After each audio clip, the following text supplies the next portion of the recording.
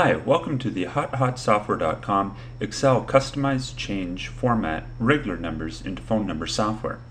Basically, this is an Excel plugin that's very easy to use, and it will format regular numbers into various phone number formats.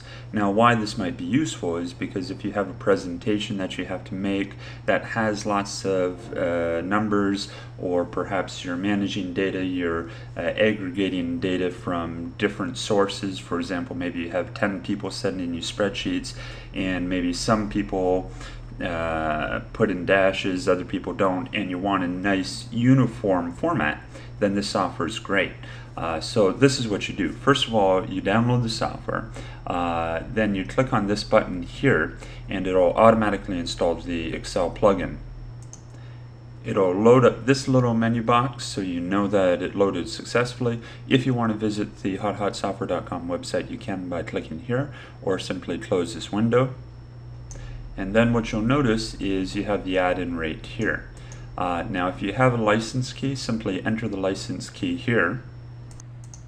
Now, as an example, I've input a few different numbers here, and this is a sample of what you might get. Someone might be inputting phone numbers like this, other people might be doing it like this, and other people might be doing it like this. You can imagine if you had hundreds of these different phone numbers, it would be a royal pain in the butt to manually go and format all of them.